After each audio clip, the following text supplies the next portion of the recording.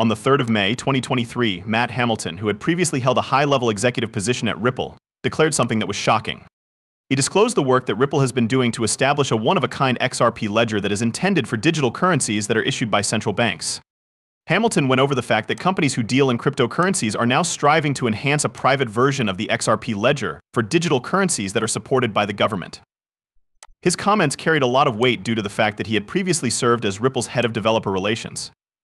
They even submitted photographs on this mystery forum that showed the shocking price of XRP, which was $327,000, which caused a rush of rumors to spread. It is imperative that you remember to ring the bell and click the subscribe button in order to obtain the most up-to-date information regarding all of our XRP chats.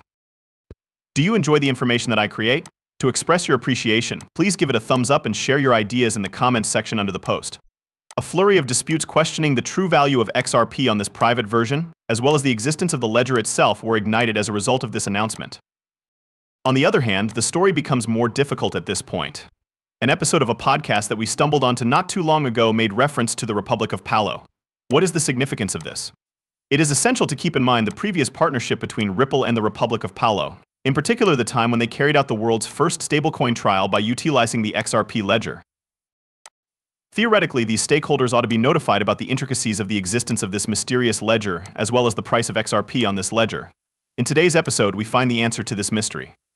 Take a look at this video, which includes the Minister of Finance of the Republic of Palo. Get ready, because he goes into a lot of depth on the debate between public and private ledgers, the foundation of the stablecoin, and the potential future value of XRP. This is the video, so let's get right to it. The transparency of the public XRP ledger was the primary factor that helped us make our decision. It has always been extremely important for us to communicate our ongoing projects and milestones in an open and honest manner. So far, the trip has been worthwhile, despite the fact that there have been some challenges. This work is not only groundbreaking but also an experiment and a trial. Through it all, Ripple's aid has been absolutely necessary in order to triumph over these challenges. At the very end of the video, it is easy to see. The Finance Ministry of the Republic of Palo placed a high premium on ensuring that the public ledger was completely transparent, because it does not either confirm or deny the existence of a secret ledger. Their argument, on the other hand, does not rule out the possibility that such a ledger does exist. The value of XRP on this alleged private ledger has piqued the interest of significant numbers of individuals. We have discovered another podcast, and we are going to broadcast a sample of the audio from that podcast. It is via this that we will have an understanding of the speculative pricing of XRP in this underground market. According to a thought that is generally acknowledged, the public and private ledgers might eventually converge. In the event that this is true, it is possible to aggregate their prices in order to obtain an average. But this is still speculation because there is no real evidence to support it. David Short, who is more commonly known throughout the world as the Chief Technology Officer of Ripple, was present throughout these meetings. In this section, we will investigate the anticipated pricing for XRP on the private ledger. While it is not yet final, it provides an indication of the potential value that the private ledger might attribute to XRP that is currently being considered. Because of the extremely complicated nature of the ledger, there is a private ledger, as I have mentioned in the past and will reiterate here. This is not something that just took place by any means. I witnessed this to take place in a video that was live-streamed on YouTube from Japan. Additionally, the existence of a public ledger is discernible from the 5-minute video that was shown. What is the real test at this point? With regard to XRP, what is the distinction between the private ledger notes and the public ledger notes? As difficult as this work is, it is impossible to overestimate how difficult it is. In spite of all these complexities, this is the most important point I want to make. Eventually, I am convinced that the distinctions between public and private ledgers will become less clear, and that they will be combined into a single ledger. Soon, there will be a convergence of events. On the other hand, before that day arrives, we require regulations that are robust and clear.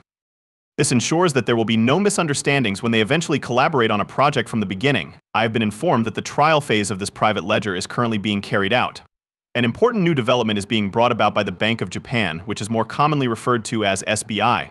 They made the announcement not too long ago that they intend to begin lending XRP. A significant problem exists here. It is a sign that large financial institutions are showing a significant amount of interest in XRP. The introduction of this new loan service brings to light the objective of the bank, which is to use XRP for transactions with institutions. To add insult to injury, this raises the question of why Japan would invest in XRP loans if they did not feel that the cryptocurrency would play a big role in the future.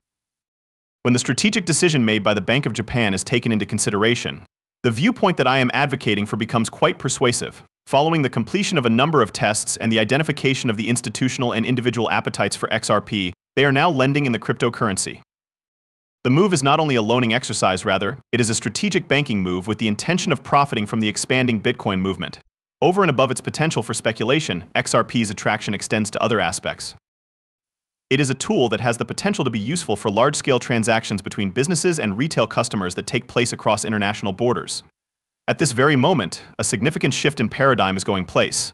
In addition to keeping XRP, financial institutions are incorporating it into beneficial utility efforts in order to take advantage of its potential for facilitating transfer of funds within the institution as well as payments made across international borders. Ripple is developing connections with not only MasterCard's primary business but also its numerous subsidiaries such as Fluency, Consensus, ESAC, and Devrith, as well as countless others that aren't even featured here. These connections are being established through this partnership. Furthermore, rather than merely serving as an endorsement, their relationship brings attention to liquidity and the possibility of scalability. A great deal of chatter is taking place, and it is not without basis, that when MasterCard and Ripple formed their partnership, they had one strategic objective in mind, and that was to use Ripple as the primary payment mechanism from the very beginning. I want to make it perfectly obvious that it is a hypothesis and a speculation that I am offering here. It is my intention to provide you with all of the information, news, and buzz that is currently going around.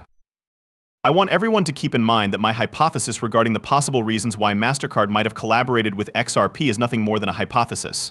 Indeed, they collaborated with Ripple on the project. It is common knowledge that the XRP coin and its ledger are the key on-demand liquidity sources for the RippleNet architecture. This is a fact that has been widely publicized. When they use RippleNet, they are thereby gaining access to XRP without any further effort. In spite of this, the XRP ledger will be utilized by default in the event that MasterCard decides to initiate payment processing through RippleNet. This realization, despite the fact that it is hypothetical, highlights the severity of such a partnership and the potential repercussions that collaboration could have. Keeping in mind that I do not possess a license to practice as a financial advisor is important. The material of these films is being provided exclusively for the purpose of viewing enjoyment. I always recommend to viewers that they conduct their own research and consult with professionals before making any decisions regarding their finances. We are grateful to you for listening. It is imperative that you do not forget to click the subscribe button and give the video a thumbs up if you enjoyed it. In addition, make sure that you enable the alerts so that you are the first to know regarding any new content that I submit. I am looking forward to catching up with you in the subsequent video. Take care of yourself.